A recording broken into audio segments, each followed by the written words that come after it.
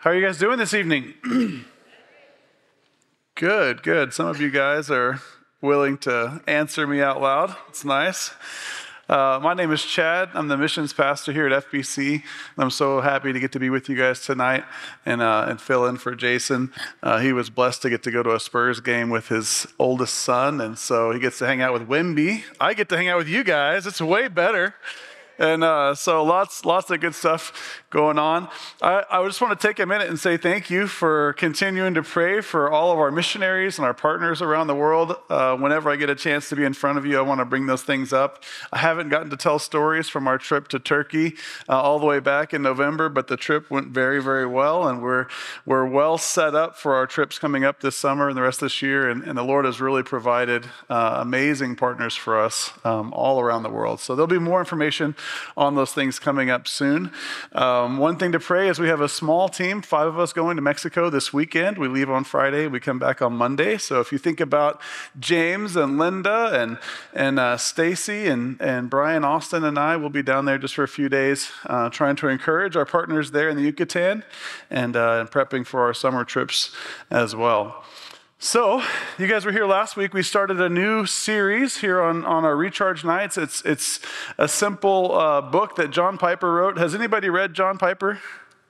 Okay, so you know he's a simple guy, and it's a lot of easy to read things. This actually is one of his simple books. It's a large book, but it's 47 demands, kind of commands is another way, that Jesus makes. We start talking about what Jesus expects his people to do and to live by. And so last week, Jason started with Be Born Again. It's a really good starting point. And the one I'm going to talk about today is another really good starting point. It's the word repent. Are you guys familiar with that word? Have you heard it before? If you've been around Christianity for very long, and if you've been a believer for more than 50 years, repentance was a really big word a few years back, right? You might think about those hellfire and damnation preachers, repent, right? Hey, we got amens. These guys are ready to go. Okay, well, listen. No, I'm kidding. I'm not going to go down that road. This is a huge, huge word, and I love it because it takes us to the root and sometimes the very first things that Jesus said. Before he called any disciples, Matthew tells us, he says, repent for the kingdom of God is at hand. And what an incredible, very simple encapsulation of the gospel, right? This is what the gospel is. It's this idea that God has drawn near to you. He's drawn near to me. And if we will find him and turn from our wicked ways, then he will draw near to us and save us and he'll call us his children. The benefits just go on and on and on, the blessings that we receive. But that word repent is an important word. You know, there's a lot of different ways to describe it. I've heard it said most that it's a turn away from your sin, right? It's the exact 180-degree turn. John Piper went into a lot of different explanations of the Greek and how this works. But one of the things I thought was really interesting is it talked about this idea that it's to change purpose or to redirect your perception on the world and life. And you think about how all those things come together. The idea that you would turn away from your sin, the idea that you would redirect the purpose for which you live, the idea that you would seek a new perception on how you see the world and how the world sees you. And you think about this redefinition of who we are, right? And so when we repent, it's not just a vocal saying you're sorry. It's more than that. Right? Have you guys had kids before? There's some of you guys that haven't had kids, but your mom is right there. If your mom says, I want you to go clean your room, right, and you don't do it, how's that going to go? Did you guys ever clean your room? Yeah. They do. They're so good. My daughters are also really good at cleaning their rooms. And typically we have to tell them multiple times. And then we find out sometimes they're going to stuff everything under the bed. Have your kids ever done this? So you walk into the room and it looks clean. And then you start to look, wait a second, there's something, and you look and you're like, oh my goodness, this is what they did. They stuffed it all into places you can't see. So Elise sometimes, she goes and takes it all out. Under the bed, she'll open the drawers and be like, pull it in a stack in the middle of the room and say, until this is cleaned up the way we would clean it up, it's not clean. Right? You done that? So there's a story in Luke chapter 5 where it's a story of these two sons. And one of them, is the prodigal son, right? And he goes and he lives very wildly and wastes and squanders all that his father gives him. And there's a beautiful picture of what repentance looked like. When he comes back, he's reached the bottom of all things. And he comes back and he says to his father in Luke 15:21, the verse is going to pop up here in a second. And it says, I have it here too, if it doesn't pop up. We've had a few, there we go. And it said to him, Father, I have sinned against heaven and in your sight, and I'm no longer worthy to be your son. You guys have heard that story, right? Well, everyone understands the repentance that we see in the prodigal, but do you know that there's another son? And the end of the story is that son is standing outside, upset with his father because of the grace that he showed to the prodigal, to the younger son. And that son doesn't repent. This story is about two sons. And what's interesting is I think a lot of people identify with the prodigal because his sin is so obvious.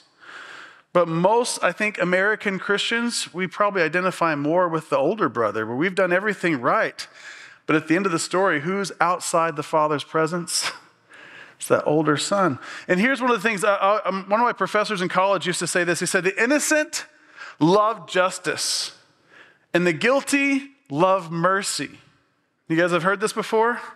The problem is when the guilty think they're innocent and they expect mercy when they deserve justice.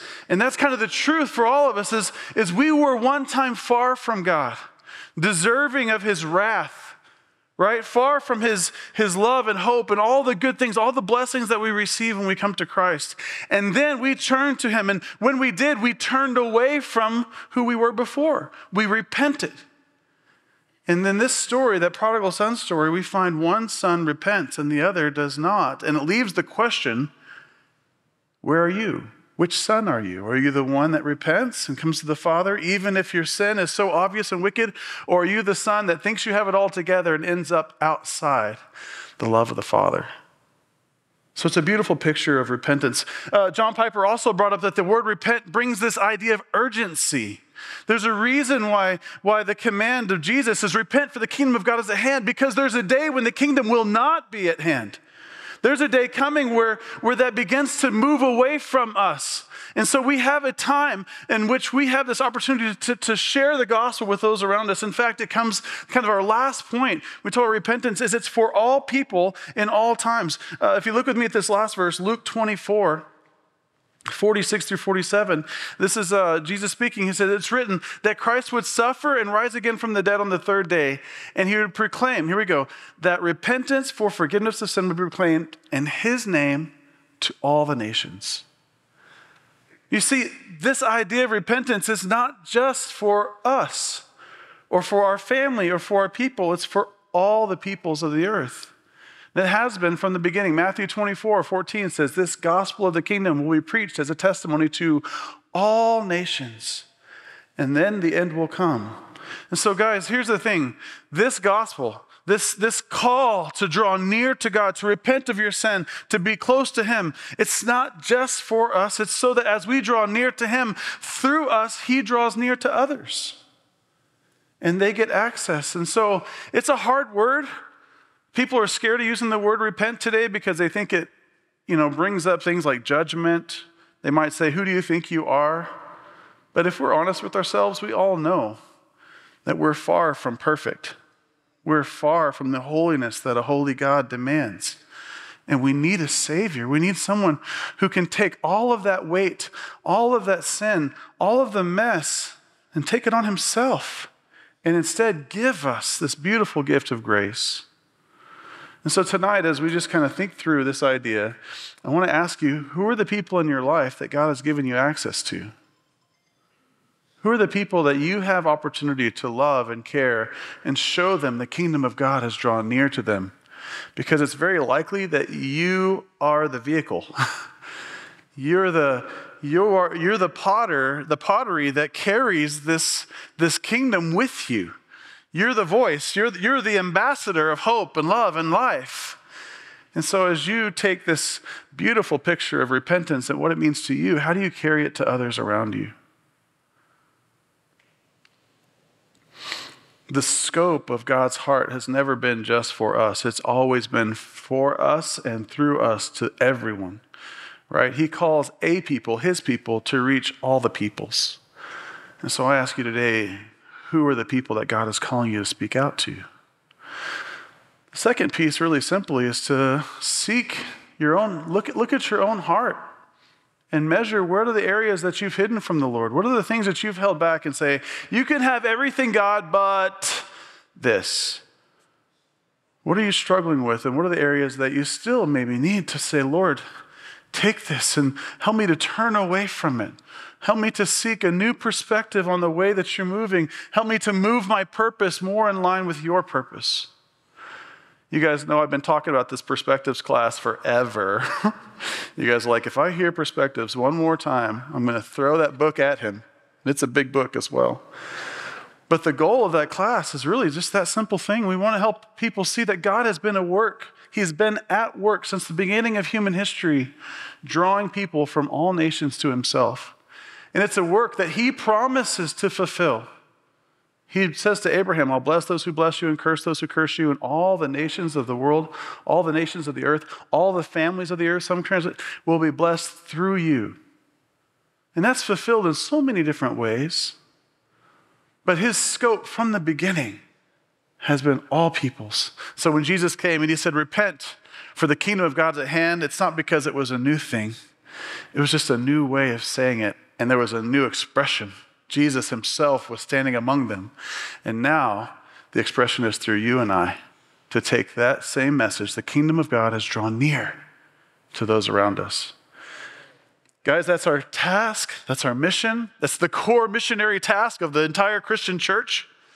And it's who we are. It's what we're made for. And so I hope tonight as you think through that, think through how God is calling you to repent tonight. What are the things that you've withheld?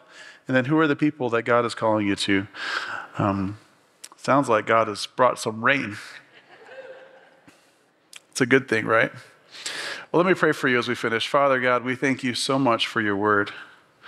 And we pray, God, as we consider what that word repentance means, that, Father, we would humble ourselves. That, God, we would turn from our wicked ways, our sin, God, the things that separate us from you.